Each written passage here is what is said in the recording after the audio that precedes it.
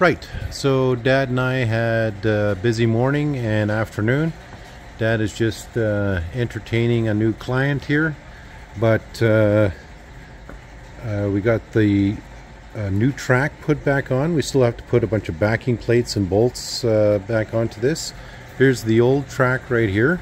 I got to remove all the bolts and backing plates from here, but we managed to actually set up a sling system here so that we could get everything moving along, move the tracks along.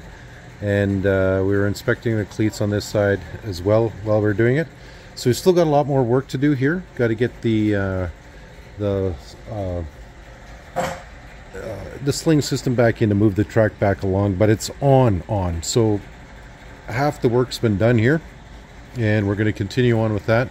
That's really the only thing we've done today was the tracks, because we had the new customer coming in, and because the new customer was coming in, we had to clean up the shop, and but pretty satisfied with that, and I'm sure the customer is going to be happy with that as well.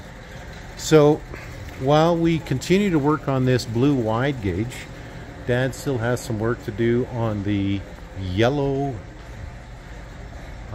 wide gauge as well. We're waiting on some parts there, so it's not really worth mentioning that one right now, because while we're waiting on parts, Dad's going to work on this.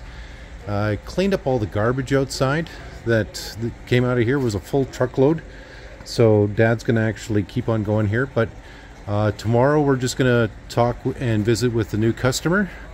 And so not a really exciting video here today. Didn't even bother setting up the camera for this because it was just mostly Dad yelling at me because I wasn't moving fast enough. But there you go, guys. The new track is on, or sorry, the new belt is on, and I'm pretty happy that that's been done, and we'll go from there. Oh, so Dad's busy with the new customers. Like I've done before here in the previous video, we got the new belt on here, and what I've done is I've taken all the bolts and the backing plates off this one, so we're going to save it for the customer or put it in storage. It's going in storage anyways.